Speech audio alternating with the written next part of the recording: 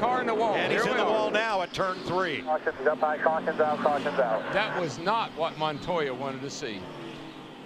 I saw him bounce off the wall at turn 2 and keep going, but Brian Vickers' car would not steer going into turn 3. And they may have just a little cleanup to do for this. 215 north. Keep it up there. Hold it up there. Hold it up. That was a hard lick. It really was. He hit that wall, and his car's still sitting there in the middle of the racetrack. Look at all that damage to the right front. It killed that thing.